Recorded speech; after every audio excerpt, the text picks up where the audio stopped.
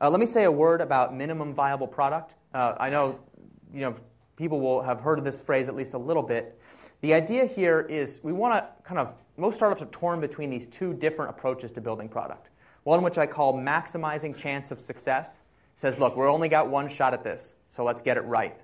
Right? That's what I talked about in startup number one. We're going to ship it when it's right. And that actually is perfectly rational. If you only have one shot, you want to take the best shot you can, build the most perfect product you can. The issue is, of course, you can spend, say 5 years of stealth R&D building a product you think customers want, and then discover to your chagrin that they don't. So the other possible extreme approach is to say, well, let's just do release early, release often. People have heard that phrase. And this just says, look, we'll just throw whatever crap we have out there, and then we'll hear what customers say, and we'll do whatever they say. But the issue there is if you show a product to 3 customers, you get 30 opinions, and now what do?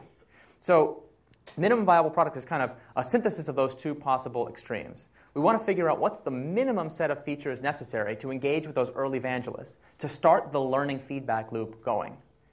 And so sometimes I get to ask the question, well, how do you know if you found the minimum viable product?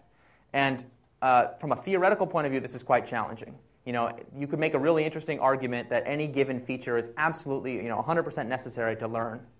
But the good news is there's no reason to deal with this theoretical issue, because if you're like me and like every entrepreneur I know, what you think the minimum viable product is way too big. Probably 2 orders of magnitude too many features. I'm not exaggerating. So the easy formula for finding out what the minimum viable product is take what you think it is right now and cut it in half, and do that 2 more times, and ship that. And I know, customers are going to absolutely hate that thing that's only 1/8 as big as you thought it should be, right? And that's fine. If you ship that and customers say, you moron, how could you have shipped without having features X, Y, and Z, the things that were all going to be on your roadmap anyway? You can say, good idea, good point, and then go build features X, Y, and Z. But you may be surprised, well, of course not you, but maybe you know a friend, who would be surprised to ship a product as I did, and nobody cares. They don't say, you idiot, it should have features X, Y, and Z. The worst fate of shipping any product is just nobody cares. You don't get any feedback at all, right? That's what most features on most products do. They're just dead weight. So what we want to do is try to eliminate those and ship without them. Of course, that's because visionary customers can fill in the gaps, right? Early adopters can be very forgiving of missing features. They see the vision, and you can be in dialogue with them going through that learning feedback loop. Here are the reasons why people don't do the minimum viable product. I'll just try to address them really quickly.